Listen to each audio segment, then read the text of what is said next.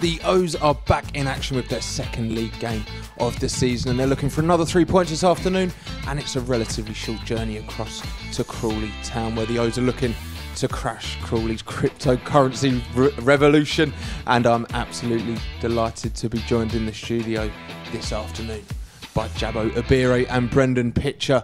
And there we have shots of the stadium, and it's a beautiful day for football, Brendan. It's a shame that we're in this dark studio on such a lovely day, but a lovely summer's day for our second game of the season, and hopefully those can get off to a win on the road. Yeah, absolutely. It was a really, really good start last weekend. Kind of did what was expected of us. I think if you're looking at a team that wants to get in the playoffs, wants to get in the top 7, you've got to beat sides like Grimsby at home, and it wasn't our best performance. I'm sure Richie Wellens will have seen 2 or 3 things he wants to work on, but ultimately we got the result, and that's all that matters at this stage, getting points on the board. And of course, getting points on the board is important, Jabbo, but how big a part is hitting your checklist at the beginning of the season? Your first win on the road, your strikers getting their first goals. How big is it for the O's to get their first away win as soon as possible? Yeah, it's massive. I think going into a new season, you always want to get your first home win, your first away win. You want to get off the mark as a striker as well, because someone else scores, you start feeling that sweat dropping from your head. You know what I mean? So I think it's a great game today, a great place to go to, and I think they're going to be looking for an away win for sure. Well, no Orient strikers have managed to get off the mark just yet, but there's a debutant who is starting today who might be hoping to change that. And let's take a look through the O's starting 11 for this afternoon's fixture.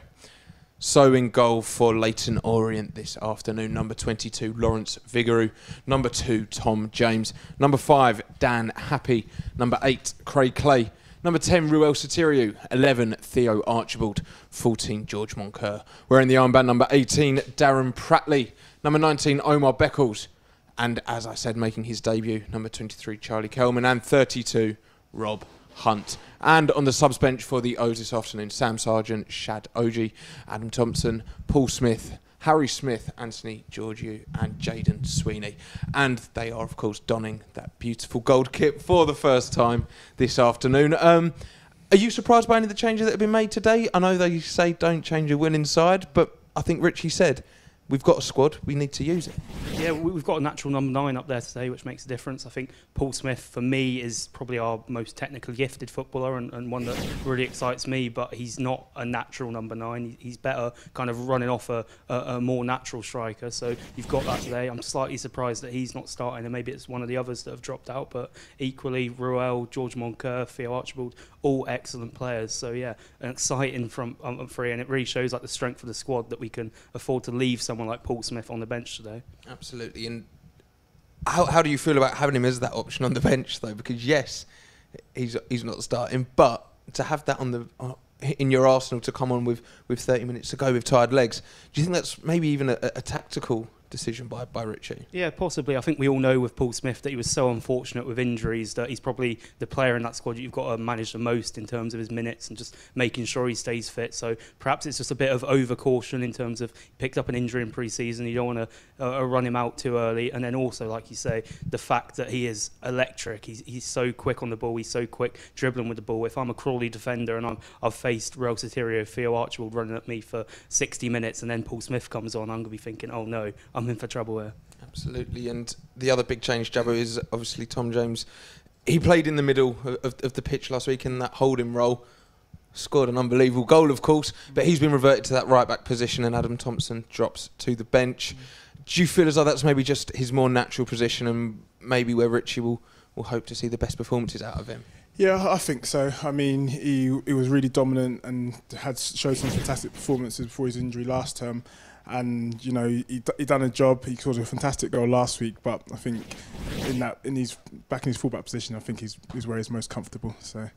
And we saw obviously that goal, but also a massive part of the modern game is fullbacks and their goal involvements. I'm not sure if it was the same in your days, but his numbers last season, Tom James, were incredible, and he only played for half a season. Yeah. He can be such a big asset to this side, even playing in the fullback position. Yeah, 100%. You know, and you know, you just want to see him fit getting a good run of minutes in games, and who knows what he can do, because he come in young, and he coming from a good standard of coming through at Cardiff, so he's got a good pedigree in him, and it'd be nice to see him get a good run and really lead us this season. Absolutely, but Adam Thompson might be feeling slightly aggrieved. He's been put on the bench this afternoon.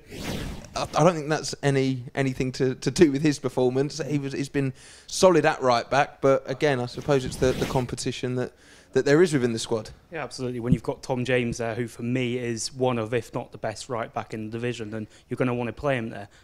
Adam Thompson has done brilliant throughout pre-season. He is your steady fullback. He's not going to probably provide as many assists and amazing crosses or whatever, but it'll be a solid defensive option. There will be games later on in the season, I expect, where maybe he might be preferred to someone like Tom James just for that defensive solidity. But today, we're playing a Crawley side who we'll mention later, but didn't have the greatest of starts. I think you've got to go on the offensive and try and really take the game to them, and Tom James allows you to do that. And we'll talk about what the O's possess in their attacking ability, but Jabbo, it was, as well as a great three points last Saturday, it was a clean sheet, which, as we say, tick that off the checklist. But Omar Beckles and Dan Happy, that partnership, it seemed to start the season quite strongly. Yeah, it definitely does. They're both really big and imposing, and you start the season off. You kind of want to, as a defensive unit, you kind of want to get that clean sheet. You want to get a good performance, a solid performance, and build that relationship. And it seems like they're off to a good start, and hopefully it can continue. And Rob Hunt came off injured. It looked just like cramp. He hadn't played for a while. He hadn't trained much at all. He's now had a week on the training pitch with Richie and the rest of the boys. Are you expecting to maybe see a little bit more from him, and knowing what Richie has gotten out of him in the past? Hopefully we'll see a lot more from him this afternoon. Yeah, hopefully, because they've worked together a lot in the past, and he knows what he's about, he knows his pedigree, and getting that coherency, getting everyone the same. I've always liked defences when everyone knows each other, everyone supports each other, everyone knows how each other communicates, and getting the same people out there and progressing in a way that Richie hopes to see would be massive for them going forward. It certainly will. And what I think maybe wasn't spoken about enough after last Saturday's victory was Darren Pratley. I feel like he's maybe gone without much credit, but for I think a 36, 37-year-old, his energy was outstanding. I don't know if that's because it was the first game of the season and he had some fresh legs, but how immense was he last Saturday? Yeah, for me, I thought he was man of the match. I mean, Tom James got it because of the wonderful goal he scored, but for an all-round performance, I thought Darren Pratley was excellent. I think what really struck me about Darren Pratley was one of the friendlies earlier in the season where Richie said he took off Darren Pratley after like 70 minutes because he knows he's fit. He doesn't need to get his match sharpness. He feels that Darren Pratley is one of the fittest players at the club, and for a central midfielder who is 37, that is quite remarkable. So yeah, I think he's so important to this team. I think we perhaps didn't see the best of him at times last season, but when he's playing like that, like he did against Grimsby, just harrying defenders, winning the ball back, and then keeping it simple and giving it to some of the technicians we've got in this team, I think it's a real strength and a real positive of this team. And in terms of his position within that midfield three, since Richie's come in, what bracket would you have put him in? He's not really playing that holding role we saw under previous management, really, is he? Yeah, absolutely. I think he pushes up into a more of like an 8 kind of role, the kind of box-to-box kind of player. He probably doesn't chip in with the attacking contributions, but he keeps it simple with what he does on the ball. But his real strength is getting about the pitch, winning the ball back, pressing players, leading the press, and that leadership that he brings because he's so experienced. And we do have a few younger players in there. So yeah, I think him and Craig Clay today, I think Craig Clay might be playing slightly deeper as a number 6, but those two players are very similar in my mind in terms of the way they just keep it simple, win the ball back. It's such an important role for this team because there's players, like we say, such fantastic technical players that we've got, but ultimately you need to get them the ball, and those two players can do that.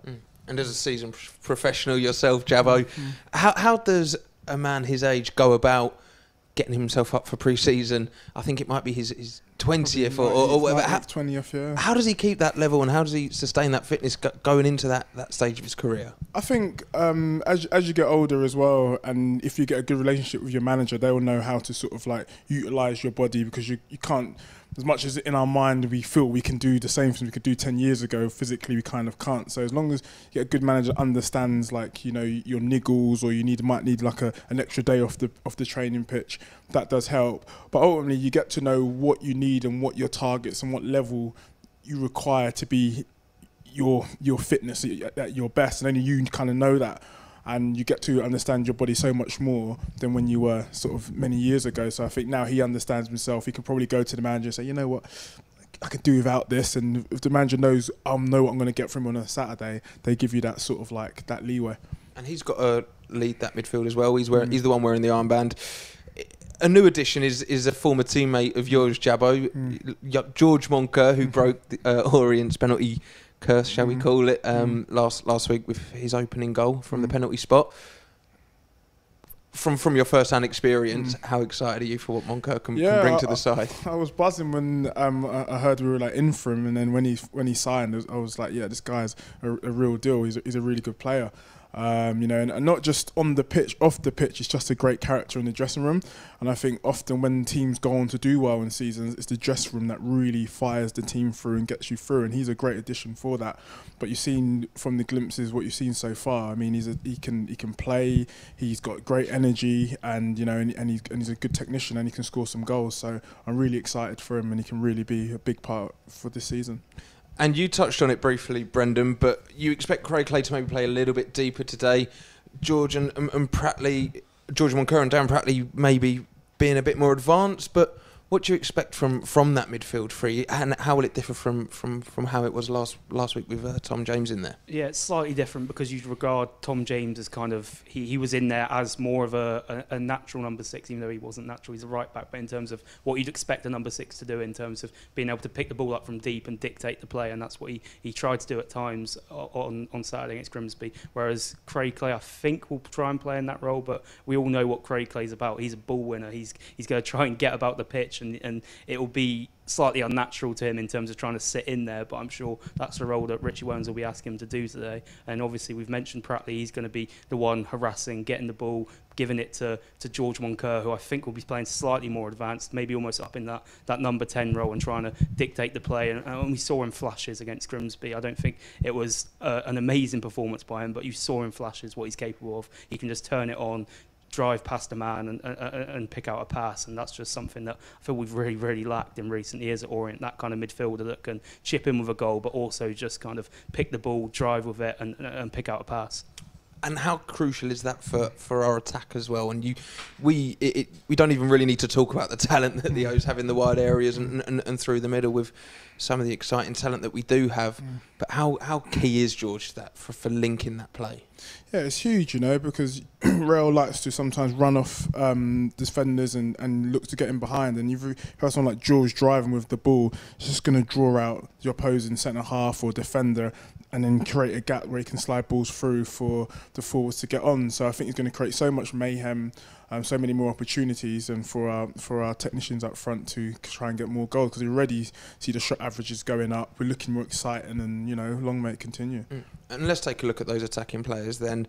Starting off with the wide areas, you've got Theo Archibald, who we all know what he can do, and you've got Roel Sotiriou, who, again, we know when he gets his chances, he'll finish them. Are you expecting a bit more from them today, maybe? They grew into the game against Grimsby, but how important is it for our attackers to get off the mark nice and quickly? Yeah, I think it is. I think as the games come thick and fast at the start of the season, you know, 1 game, 2 games, 3 games, you start thinking, oh, I haven't got my goal, haven't done this or that yet. So I think both players who have that in the back of their mind, you know, they want to get their shots and they want to kind of get their goals. So, you know, they'll be hoping and they'll be itching and taking all the shots they can get during the game today. And we can see Charlie Kelman there in the shot just now, Brendan, and he's making his debut. He was suspended last week. He's that spearhead of the attack today. Slightly different to what we had with Paul Smith as that number 9.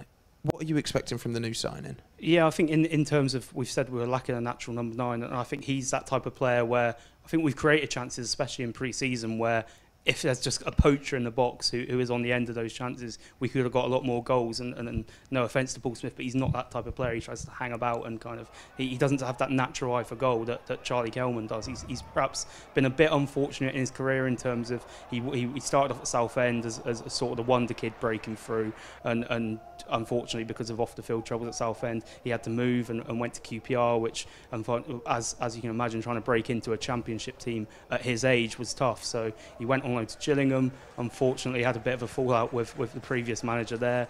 Got sent back. That manager then got sacked and he went back to Gillingham and ended the season last season in League One by all accounts pretty well, picking up a couple of goals and assists, and now he's trying to kick on in a team where he's going to be settled. He's here for the whole season now, and this is hopefully the start of what can be a big season for him. You took the words out of my mouth there, because as you said, he's had so many clubs. He's had his problems with management and at different clubs. But do you think maybe it might only be a loan sign? But we saw what Theo Archibald did last season when he spent a season loan here, and how settled he became. Do you think he could play a big part in this squad? Yeah, absolutely. Look, there's going to be a lot of games if we're gonna challenge this season. We're going to play a lot of games, and there's going to be rotation between all of the front players. I think Richie Wellens made that key in his interview. And look, we need a natural finisher, and I think Charlie Kelman can be that man. Even if it's a case of 20 minutes to go and we need a goal, he can do that, because I think by all accounts, from stuff I've heard from him at QPR in training, he was an excellent finisher, even up against championship strikers, and from what I've heard at Orient training, he's not been doing too bad so far as well. And this is the first time he's dropped below League One in his career. What do you think that challenge might give him? Because it's a slightly different game playing in League One to League Two, I expect, and it might be a slightly different challenge for him. Yeah, I mean, he's been touted around for a while, and especially when he came through as a young starlet as well. Everyone was like, "Oh, this young kid," blah blah blah. So I think coming down to League Two is another fantastic stage for him to really make a name for himself, and I think he'll relish the opportunity, because he's here. He wants to establish himself to go back up and go back to QPR with a bit more vigour about him. But I think he'll relish it, and I don't think it'll be any easier, because I think this league's definitely a bit more physical. But I think he'd be up for the challenge. What I'll also say is that he was playing in League One, but they were for struggling League One sides. They were for Southend, who got relegated, Gillingham, who got relegated. So he's not played in a team that have got a lot of the ball, going to create a lot of chances, and hopefully, fingers crossed, that's going to be a team that Orient are this season. So could be a difference maker for him in terms of, you look at his record, it's not massively impressive, but he has played for struggling teams that don't create many chances. Well, we all know how many chances the O's are able to create when they're on form. And we're going to come on to Crawley very shortly, but first, let's hear the thoughts of the O's head coach, Richie Wellens. Okay, for a good start at the weekend against Grimsby Town, and I guess a good week on the training pitch too.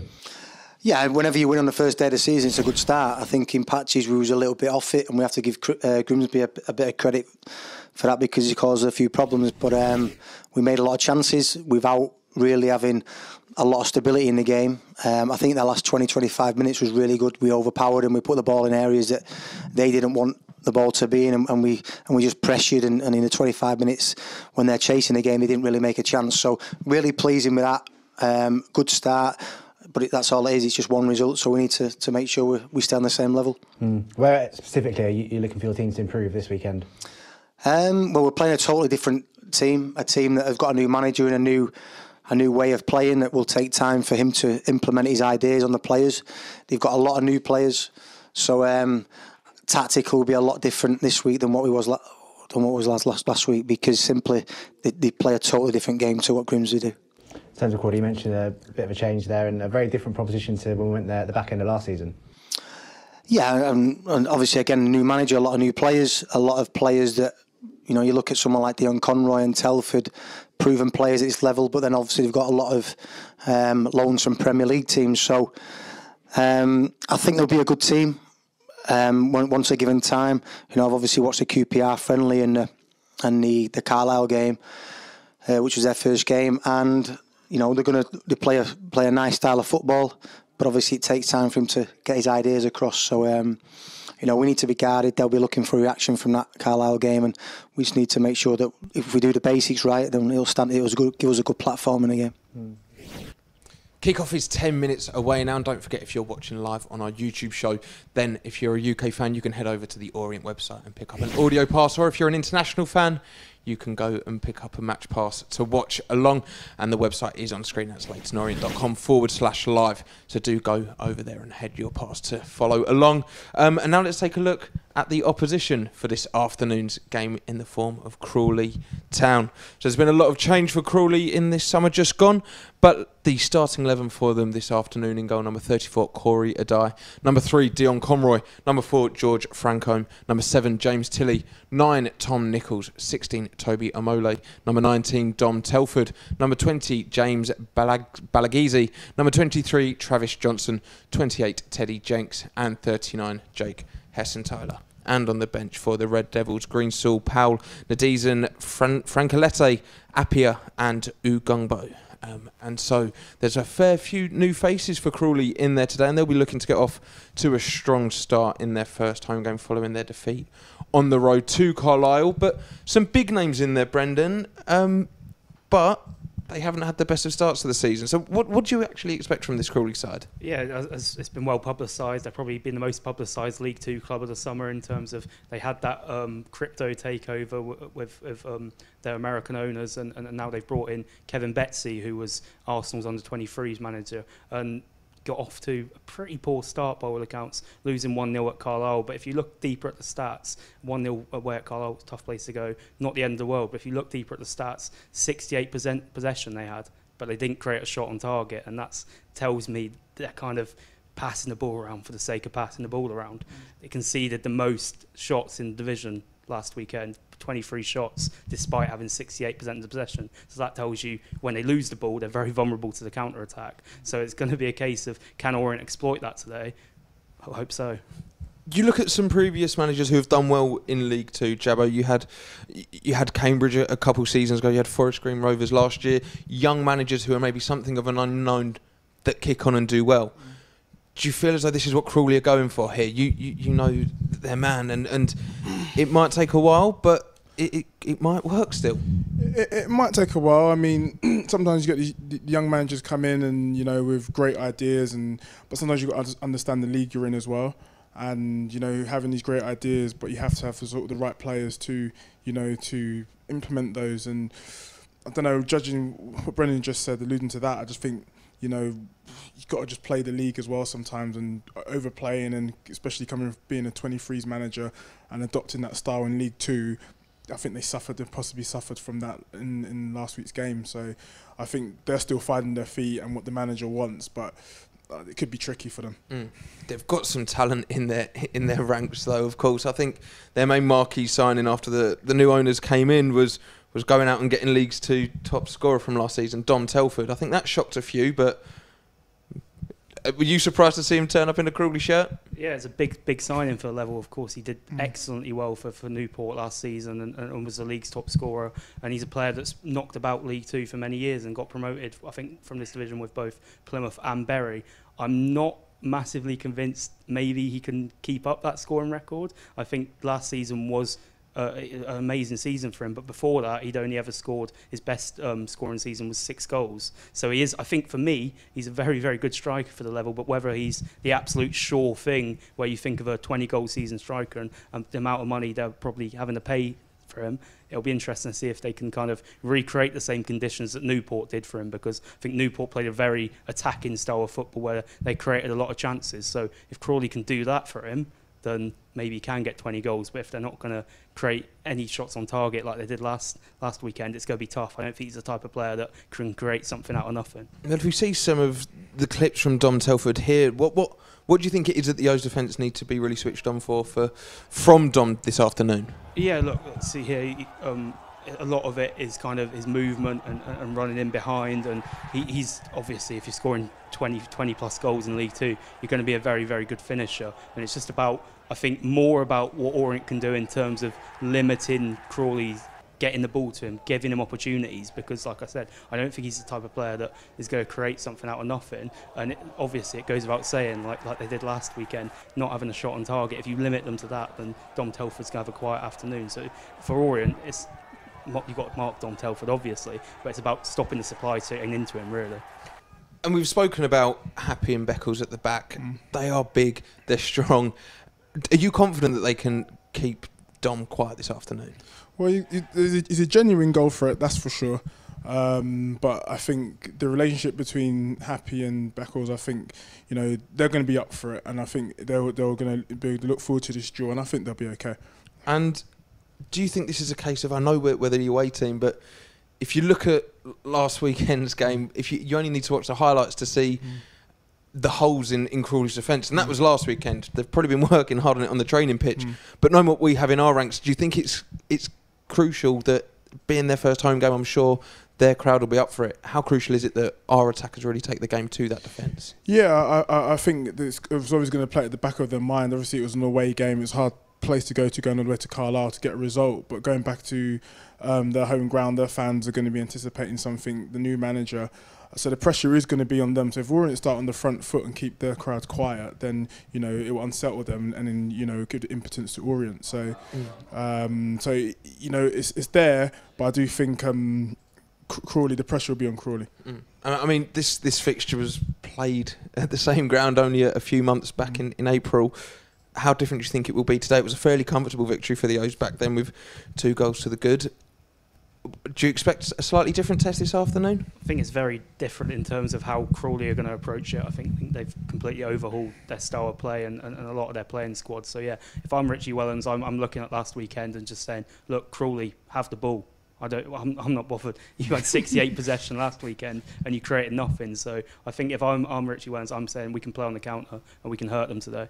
Well, hopefully the O's can hurt Crawley this afternoon as we look to pick up our first 3 points on the road at the first time of asking. But now it's time to pass over to the ultimately capable hands of Dave Victor and Matt Hiscock.